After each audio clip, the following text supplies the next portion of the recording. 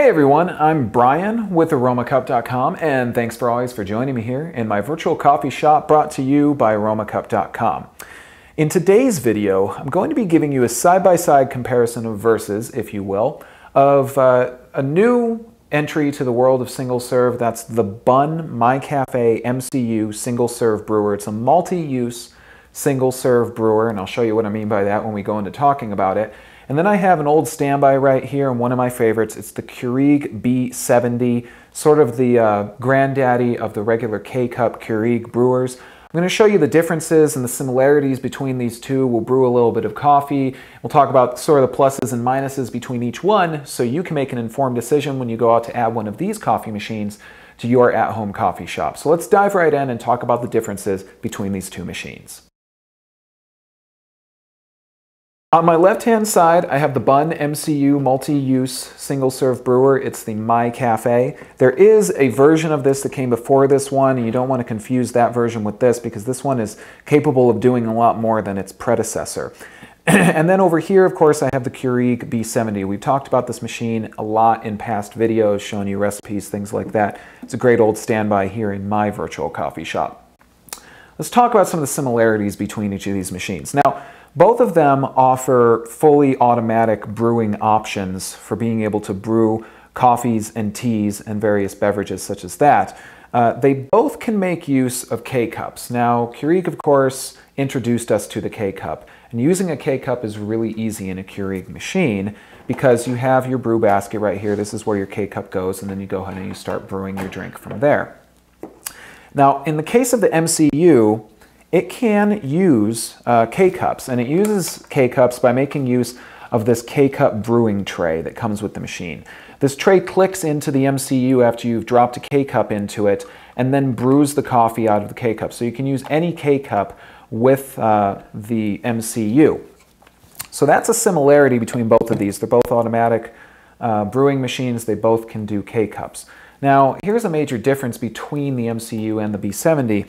The MCU also offers these other various brewing trays. And each of these brewing trays has a different purpose with the MCU, such as here in my right hand, I have the ground coffee brewing tray. And this is where we actually can add our own ground coffee into this filter system and brew ground coffee using the MCU. Now, we can also do that on the B70 by making use of an option such as this awesome stainless steel Echo Brew that I have right here.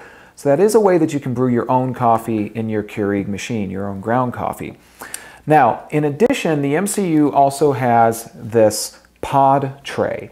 And this pod tray is going to allow you to make use of filter pods, whether they be coffee, tea, or anything else. You can use them in this pod tray. I've found that an 8-ounce pod is what fits best in here. So Senseo pods fit very well, and maybe some other ones that you might find on the market. Now, you can also brew pods with the Keurig B70. It's a little more complex and probably not something you're going to be putting into practice as often, but you could put a pod into the brew basket and brew into that pod. Your results of the beverage that you get out of the Keurig at that point may vary. So that's where the MCU definitely offers some very cool options for being able to brew different types of beverages and do them all using the different brew trays. Now, both of these machines can also be multi-use in their own way, in the sense that they can just make hot water that you might need for being able to make oatmeals or noodle meals and various things like that. The way that the MCU does that is, again, using another tray. There's 4 of these trays that come with the machine. This is the last one right here. This is the hot water tray. And this allows you, when clicked onto the MCU, it simply allows you to make hot water using the MCU. Now, you can do that on the B70 as well, and all you need to do is open up the brew basket, close it back up without putting a K-Cup in, and then you can run some hot water out of the machine. So both of these are pretty multi-use when you come right down to it. Now, an option that neither of these offer is the ability to make espresso, and that's something to keep in mind. You could, of course, use an espresso ground coffee in one of the brew your own options for either of these machines, but it's not necessarily going to be a true espresso as what we're used to from a machine that actually has a pump that's meant for brewing espresso. So that's something to keep in mind. Now, again, as I say, brewing is automatic on both of these. On the MCU, the operation's very simple. You have this one brew button right here, and you simply press that after clicking on whichever tray you happen to be using. You press that button and you're going to start brewing, and I'll show that to you in a moment. You'll also notice that the MCU has this pulse button. The pulse button is going to cause the machine to brew the coffee a little bit more slowly, and that way you can get a stronger brew out of the machine. Now that is where there is a major difference between the MCU and the B70, because over here on the B70, if we want a stronger brew of coffee, we either need to use an extra bold K-Cup, because an extra bold is going to have more coffee in it and therefore give us a more bold coffee brew out of the machine, or we need to restrict the amount of water that we brew into our K-Cup, and to do that, we make use of a smaller brew size on the B70.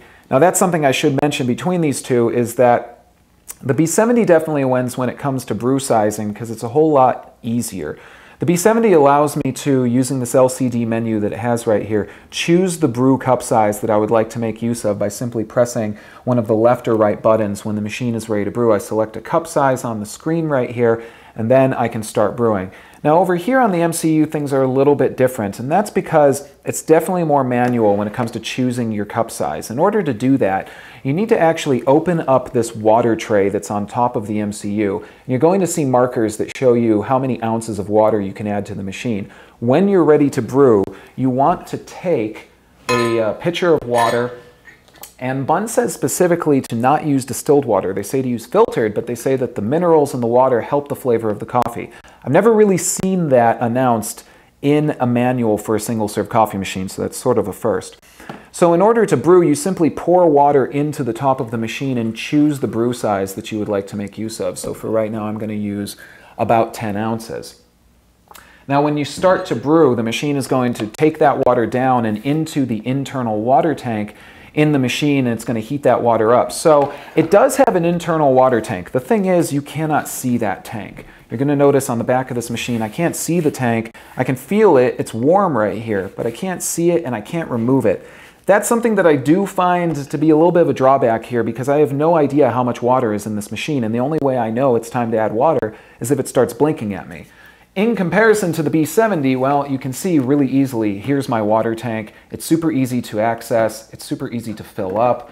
It's really easy to know just what's going on with your B70. So that's something where I have to say that the B70 really wins. When it comes to ease, the B70 is a lot easier to use. That water tank's easy to fill up. It's easy to brew with. I really like this machine. I also like the MCU, but I have to say that it's a little strange to use it, figuring out how much water is in it and when it's ready to brew, things like that.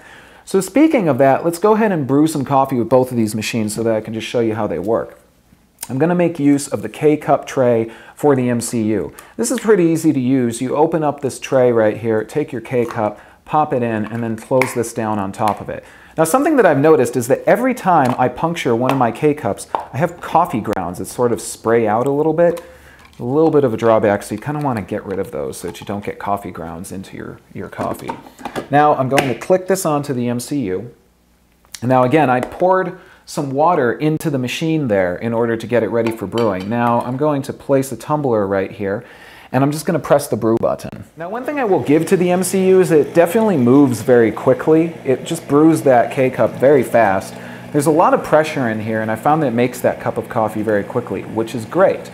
But again, this really all depends on how quickly you want your cup of coffee, because as I say, you do need to pour in as much water as you want to make use of and various things like that in order to be able to actually brew with this machine.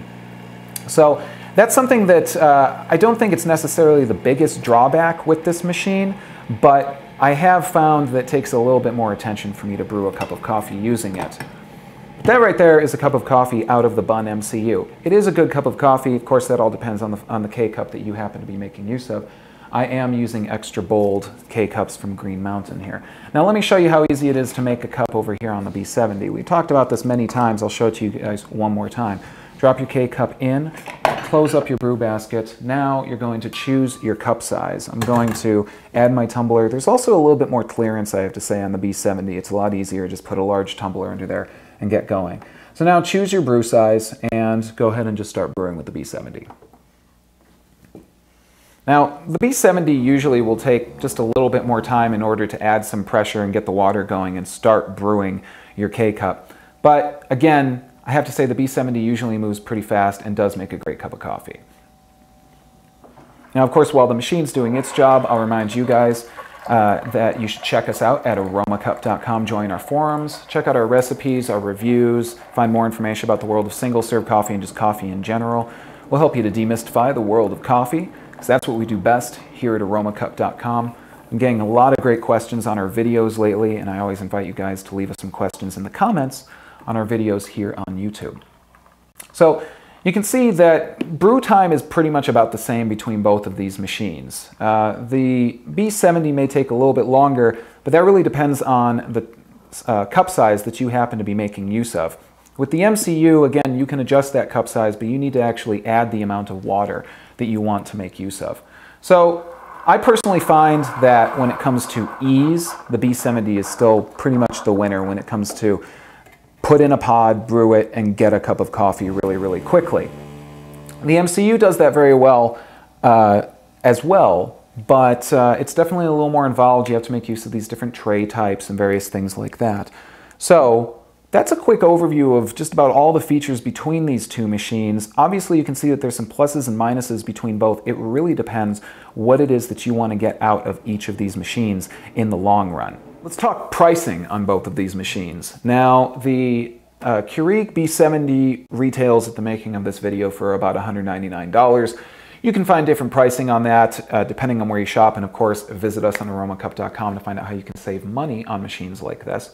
On the BUNN MCU My Café, you're looking at about $179 being the suggested retail price. So about comparable between the two. So the bottom line between these two machines, it really depends on what it is that you want out of a single-serve brewer. The BUNN machine I do think is very cool, but I think it takes a little bit more setup than the average person might want in a single-serve machine. I found that getting this machine primed takes a long time, which can be a little hard if you just want some coffee. And if you come to it and it's not ready to brew, you have to get it ready to brew. On the B70, it's ready to brew. If it's turned on, if you use the auto on function or something like that, which allows the machine to automatically turn itself on and get ready to brew, you're going to be able to come to this machine, drop in a pod, start brewing, step away, come back, and you have coffee immediately. So this machine is definitely much more brew some coffee, walk away, and come back, grab that cup, get out the door. So I think the bottom line here, of course, as always, this is going to depend on what you want, but I think the bottom line is that the B70 still offers, I think, just as much flexibility as the MCU and definitely wins in the world of speed and ease. However, the MCU, definitely a cool machine, might be cool in an office, or if you like to take your time when you're making your coffee, but still have it fairly quick, check out the BUNN MCU My Café.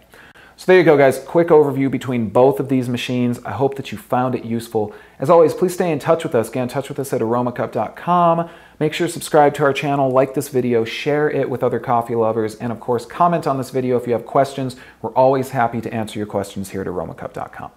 I'm Brian. Thanks for joining me here in my virtual coffee shop, brought to you by Aromacup.com. And as always, guys, enjoy your cup, and I'll see you next time. Take care.